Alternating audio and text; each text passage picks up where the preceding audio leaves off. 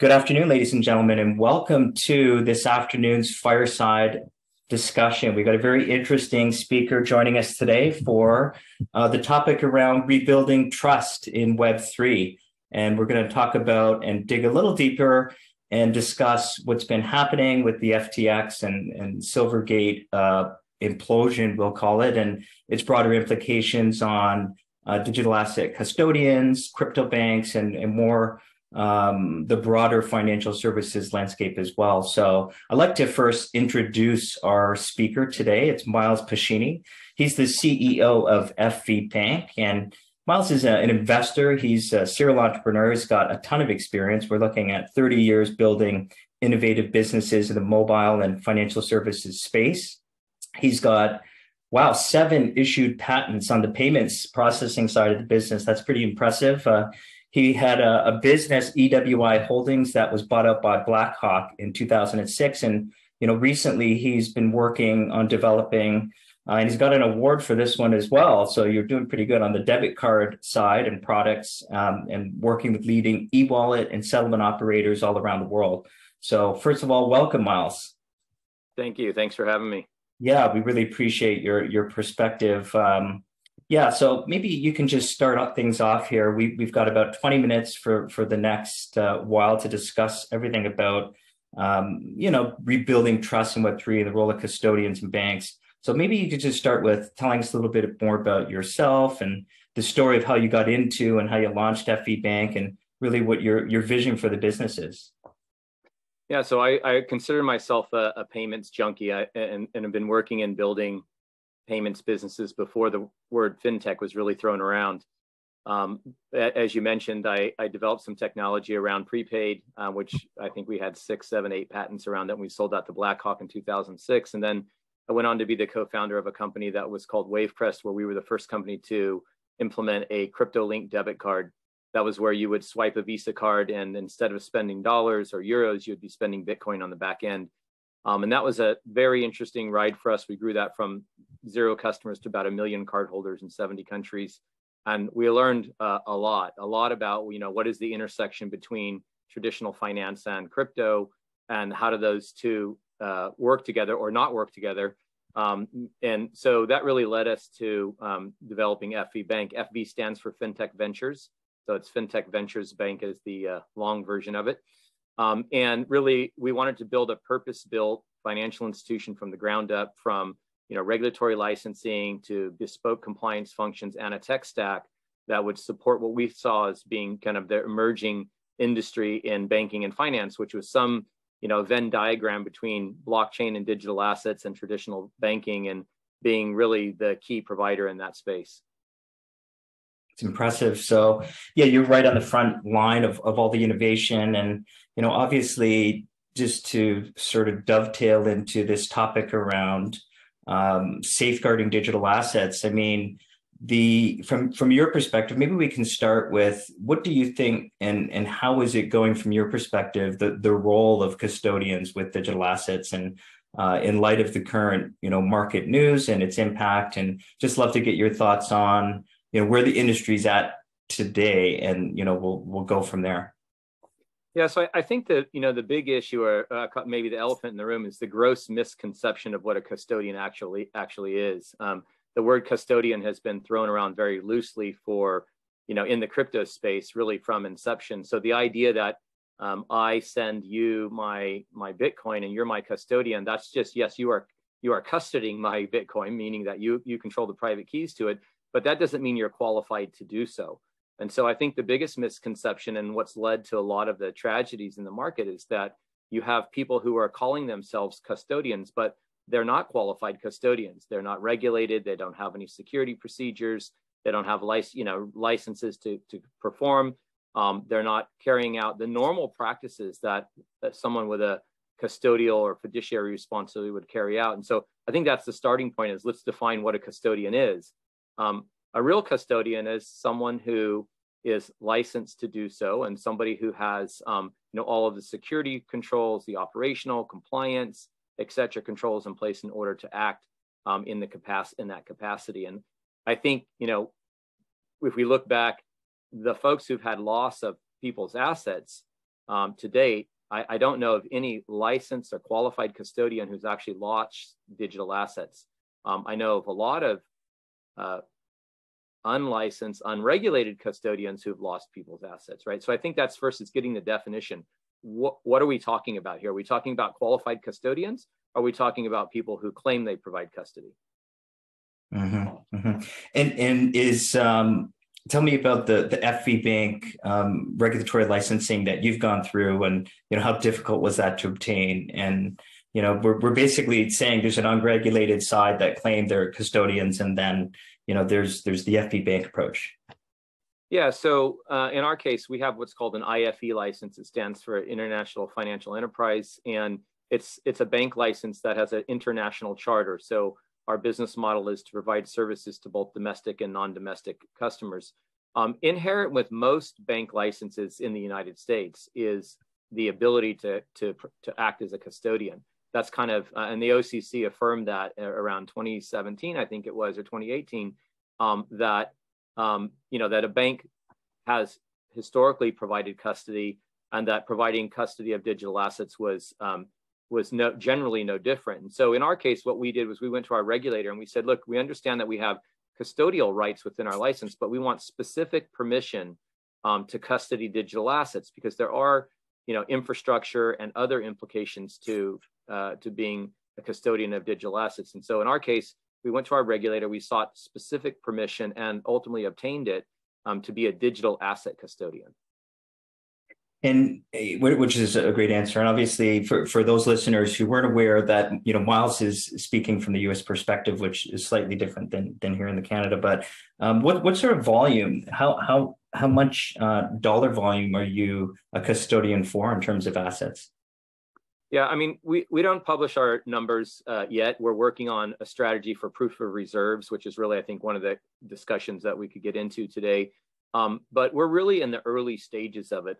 It's not that we don't want to disclose, our assets. It's that we're managing for third parties. But we're really in the early stages. We've taken a conservative approach to this business. We started out with only offering custody for Bitcoin.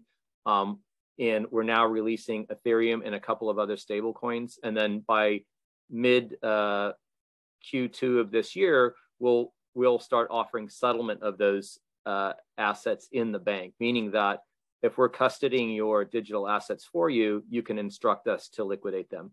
And that'll be an integrated function in the bank. And so, we're not at the phase where I would say it's a huge part of the business compared to the banking side, but we've taken a conservative approach.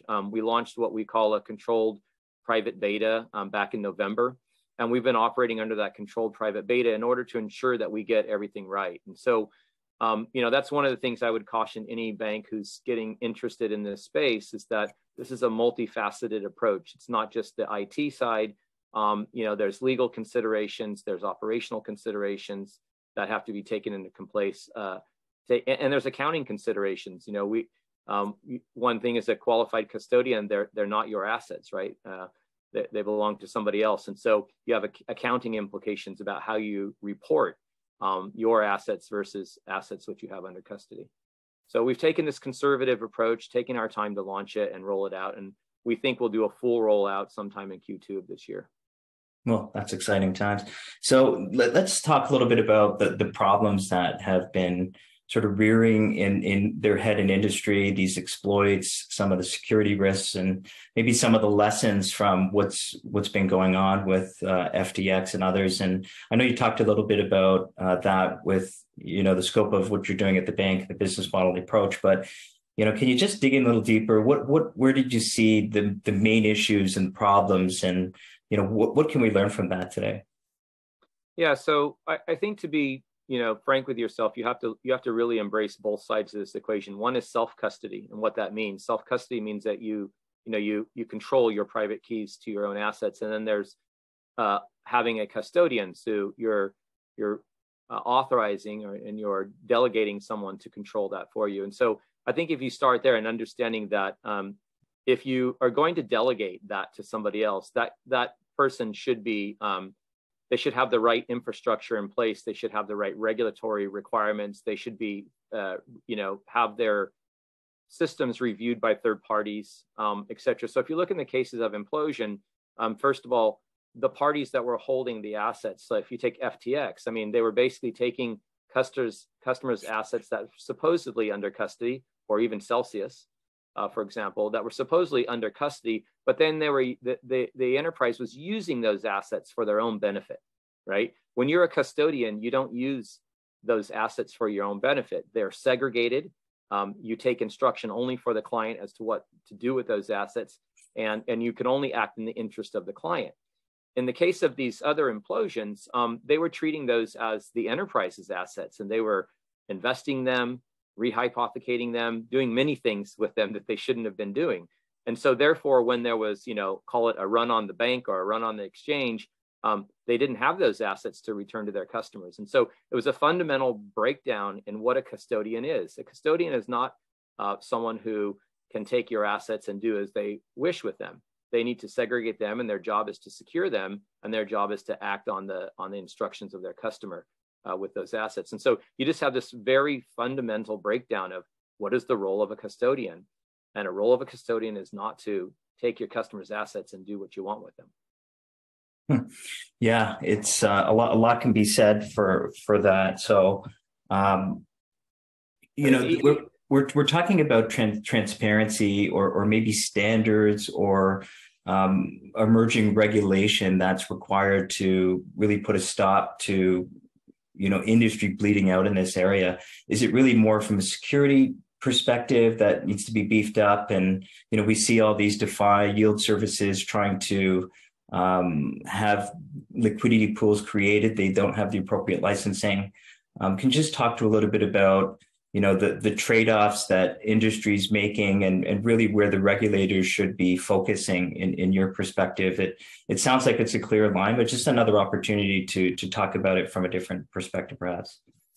Yeah. So, I mean, first of all, while, my day-to-day role is I'm the CEO of a regulated financial institution, I really like some of the, potential benefits that are coming out of blockchain. I mean, that's what excites us about this business. So the idea of decentralized finance protocols is really interesting.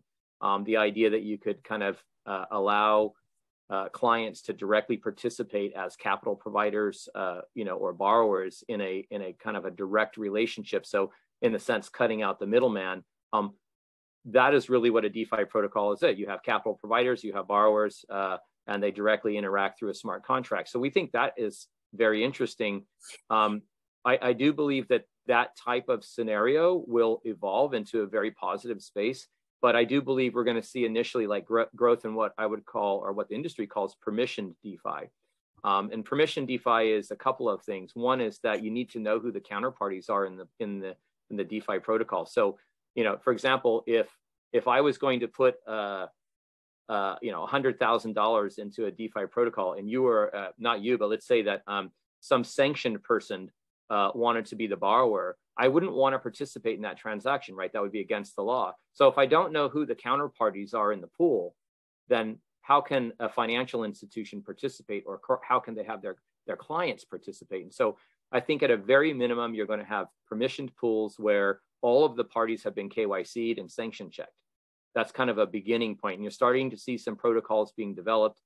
There's some that we know of, in fact, with disclosure, some we've invested in called Yuge Network, which is building protocols where the participants in a DeFi application are all ID verified, they're all sanction screened. And so that's kind of a basic prerequisite. If a financial institution is going to get involved and let's say they're going to maybe run a node and have people participate in a DeFi pool, at a very minimum, those pools are going to have things like KYC and AML participants, so that that as a borrower or a capital provider, you're not dealing with someone who's been sanctioned, for example. And if a crypto bank or a custodian had that level of permission and met all those requirements that you were just talking about, do you think it would qualify for insurance? I mean, we've seen a lot of discussions around FDIC, and obviously here in Canada, we put our money in the bank, traditional bank, and we hope if something happens to it, that it's insured. Although I know there's a lot of cases that a fraudulent case that the onus is actually on the customer. But what are the prospects of ensuring the digital asset custodians and the value, or any innovation that's happening in there in that area? So, I mean, you as a custodian, as a qualified custodian, you can insure today. I mean, there are insurers that will insure. And if you look at some of the bigger ones like BitGo and Anchorage, and the larger that are companies that are really focused on digital asset custody, to the best of my knowledge, they have insurance policies. And we know for a fact at FE Bank that there are insurers for digital asset custody, but it's private insurance. So to the concept of a public policy type insurance like FDIC or SIPC, I don't see that coming soon.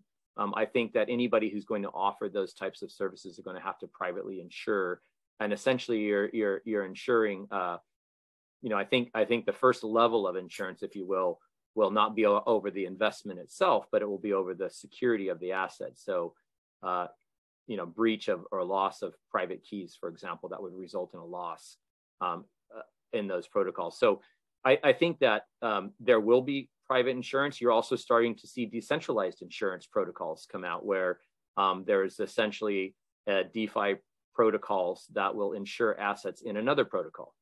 And you're starting to see that already emerge. Oh, that's super interesting. What about the proof of reserves that you touched upon earlier, and maybe any other sort of industry-led initiatives in effort to add more transparency and try to establish some sort of self-managing guidelines? Yeah, so I think it's a complicated space. First of all, I don't think there's a silver bullet answer to this. If you start out with regulated custodians, like in the case of FE Bank, we have to file a monthly reserve report with our regulator. We also file a quarterly report, which is called a call report. All banks do. And so at least you have oversight, right, where the regulator is getting these, frequent reports about your assets. That's mostly on the banking side today, but that's going to evolve as more banks become digital asset custodians. They're going to, these reports will at least provide a level of oversight. If you get into really like technical proof of reserves, there's a lot of research being, going on today. Interestingly enough, Binance is one of the entities that's really leading on trying to create some best practices in the industry. And so it gets very technical, frankly, over my head, some of the deep, the technicalities of exactly how these proof of reserve schemes are being developed. But I know that there is an effort in the industry. You've seen some voices coming out of companies like Kraken, voices coming out of companies like Binance that are working on best practices without regulation. And I think that's really healthy for the industry. At FE Bank, we will be adopting our own version of proof of reserves that we think is a best way to articulate the security of the assets, or the fact that we're holding the assets to our customers. But there's not an industry standard yet. I don't personally foresee something will be coming from regulators in the near term. I think in the near term, you'll see more along the lines of what we do at the bank, which is frequent reporting, as opposed to technical proof of reserves. Yeah, well, it's just an easier bridge into the more traditional approach that the regulators have in their tools and how they regulate and monitor market activity. But on the regulatory comments, are there emerging? We all know there's a crypto crackdown, we'll just call it, for lack of a better word. But the regulations that would impact custodians in the U.S. that are emerging, or are they taking a backseat approach for custodians that are regulated? And so emerging regulations, are there any coming? And to that effect, do you have any advice? If you had a panel with the regulators, what would you be telling them today? So I think we will see some regulation come out. I think one is that we're just going to see a clarification that certain existing laws are applicable to this, to the crypto space. I mean, the banking laws are very clear today. There's not much question there. I would, caution, but I would rarely agree with some of the comments that Gary Gensler makes. But just 2 days ago, he made some comments, which is relatively common sense, is that, there are laws on the books today with regards to how a custodian is supposed to act and manage assets. And I think the first step is just recognize that if you're going to label yourself as a custodian, you need to follow those rules. There are very clear guidelines from the SEC. There's guidelines that we have, trust guidelines that come out of the FDIC manuals. And so, these things are written, they've been around. And if you're going to act in this space, you should pick up the guidelines that exist already and, ask yourself, are we following these guidelines as an enterprise? So I think that's the first space. As far as new regulation, again, I think you're going to have clarification that things like KYC, AML, travel rule, those types of things are going to be equally applicable to crypto. So if I'm sending a wire today as a bank, I have very clear regulation about the data I need to collect and maintain and report with that wire transaction. I think you're going to see the same be clarified that, hey, if you're using a stable coin and you're sending it from party A to party B, the same rules apply. You need to know who the sender, who the receiver is. You need to be able to report that, in an appropriate way to a regulator, and so, or law enforcement, et cetera. And I think there'll be clarification around those aspects. I don't think that's clarification. That's not necessarily new regulation. I think new regulation we will see around stablecoin issuance. That's an area where I think that the regulator should step in, and they should clarify who can be the issuer of a stablecoin and what are the conditions of being a stablecoin issuer. And I think that stablecoins have a lot of great promise in commerce. They'll really help speed up the way that business takes place. They're an excellent tool. You mentioned earlier that I had 7 or 8 patents in my name. In the last couple of years, I've gotten additional patents on stablecoins. So it's something I'm very passionate about. Oh, wow. And so I think this is going to be an area of great growth. It would be great if the regulator would come out and clarify if you're the issuer of a stablecoin that purports to be 1-for-1 to $1, for example, what that actually means. Like, how do you need to hold your reserves, how those reserves are verified, how they're accounted for, et cetera. And I think that would be great guidance from a regulator. Fantastic. Yeah, I'm being conscious of time here. We're going to have one last question, give you an opportunity to, just sum things up from your perspective about, where rebuilding trust, which is the discussion topic today in Web3 and sort of the role of custodians and banks, as well as any sectors in blockchain innovation from, financial perspective that you think, like you touched upon stablecoins, that excite you, and sort of where you think you'd like, FV Bank to be in the next few years as well, just as we close this session. Yeah, so we're trying to create, again, I'll use the Venn diagram. We're trying to create this intersection between the digital economy or the blockchain economy and banking, and find a suite of services that we can offer to our clients, which is mostly institutional today, but it'll move more into retail, I think, in the future. And that's, doing things like we've integrated USDC as a deposit and payment method directly into the bank. That is not necessarily a Web3 thing, but it really does create interesting scenarios for commerce, where, if I'm raising an invoice for my products or services, someone can pay me with a bank wire or a Visa or MasterCard, or they can pay me with a stablecoin, and I can receive that stablecoin directly to my bank account and have it what we call atomically convert to dollars. So that's a very good way to receive payments and to make payments too. If you're making payments around the world, for example, if I need to send $1 million to China because I'm buying some goods being made for me, today I send a wire that's going to take a couple of days, etc. I can send a USDC transfer that will take under 20 minutes. The receiver has a non-reversible secure transaction, and we, as the financial institution, we know who the sender, the receiver is. We treat it just like a wire. And so, while that won't be out on your bleeding edge of Web3 discussions, it is really a new way of doing business. It's creating new rails for conducting commerce and doing them in a responsible way. And so we're working on stuff like that. I do think that the banks of the future, which is what we want FV to be, is going to be really an integrated environment. So as an end user or a business, I can hold multitude of assets, whether they be digital or traditional. And then inside of my bank and my regulated environment, I can manage them. I can liquidate them. I can acquire more. I can transfer them. And so I think giving some people an ecosystem where they can manage what the future of money is going to look like in a safe and cohesive environment, I think that's really what we're trying to build. And we're getting close to it, right? We're getting close to at least the MVP of that. where people can say, hey, the future of banking looks like this. I don't just have dollars anymore, but I have a number of assets. And when I think in the Web3 world, we're going to have a lot of interesting assets, right? Are they NFTs? Are they, loyalty type programs that move to the blockchain?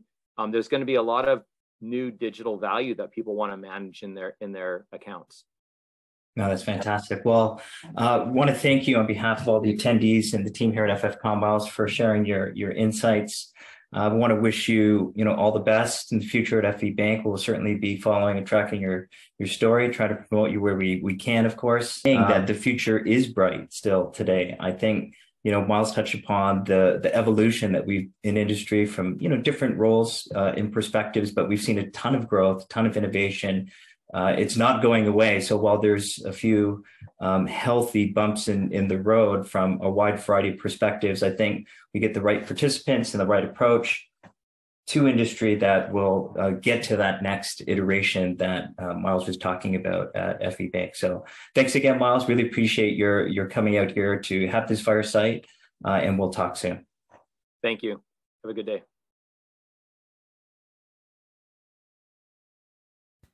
Thanks for tuning in. I'm excited to introduce our next panel, which is all about beyond digital banking and embedded finance. I'd like to introduce Ritesh Andley.